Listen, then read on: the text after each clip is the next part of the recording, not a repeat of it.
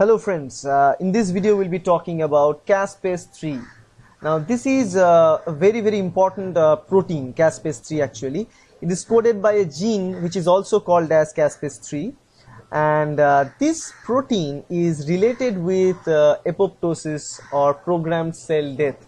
Actually it is related with the intrinsic pathway of apoptosis inside the cell, which is very important, and it is related with certain very much famous disease right now, which is Parkinson's disease, and this caspase 3 modulate the cell to die in certain extent. So let's talk about that in detail, how this process actually works. So for this to work, actually we have cell membrane, and we are having the receptor molecules coming there, and the receptor molecule, there are other, in the receptor molecule other signaling molecule will bind. Once the signaling molecule binds, they have a death domain, a protein which has a domain called death domain, because this whole process is related with the cell death. So the domain which is responsible for triggering the caspase pathway, that protein is termed as death domain containing protein. So that protein interacts with death domain, and then finally they interact with caspase 8 and they activates caspase 8. Now caspases are set of proteins which are related with all this type of intrinsic apoptosis pathway of the cell, and once the caspase is produced, it is not active, and that form of caspase is termed as procaspases.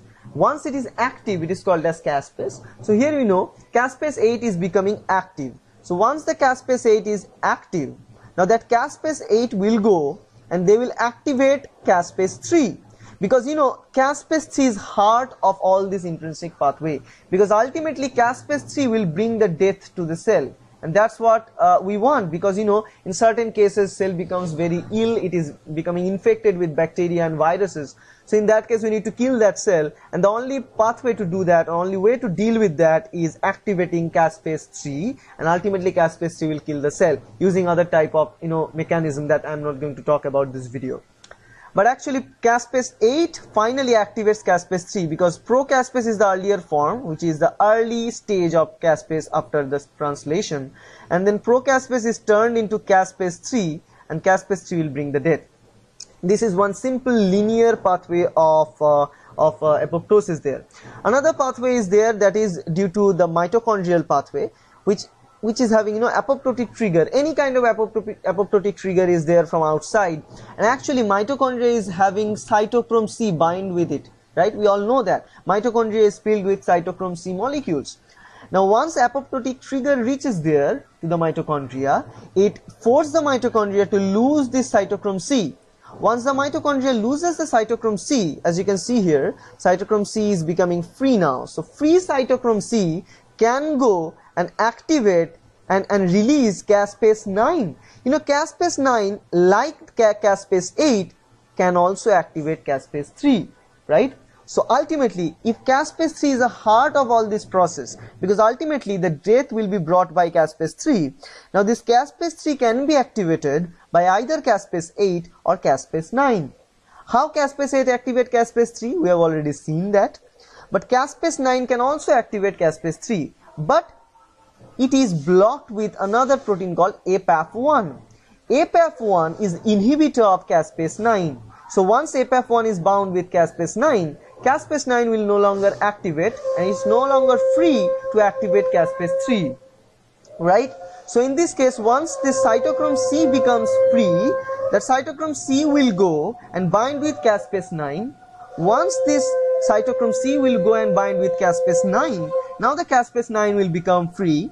Once the caspase 9 becomes free, then caspase 9 will go and then it activates the procaspase into caspase 3. Now finally caspase 3 is activated, and then caspase 3 will bring death via certain molecular mechanism, right? And usually the molecular mechanism sometimes cause causing hole in mitochondria, sometimes ultimately it will bulge out the cell or cytoplasm with the membrane particles, and then they will come out. So that's how the death is actually brought about by caspase 9. But caspase 9 is in the central role of all this intrinsic pathway of apoptosis, and caspase 9 is related with Alzheimer's disease. It is related with Alzheimer's disease, because in Alzheimer's disease there are neurodegeneration. where the nerve cells start to die. Now in that case, caspase 3 will go and kill those nerve cells. Inside the nerve cell, this pathway activates, caspase 3 activates, it will kill that nerve cell, and then finally it will create plaques in the brain and different regions of the brain, which finally relates with forgetting memories and all this stuff, right? So that's how the caspase 3 actually works, guys, and I hope that's helpful. Thank you.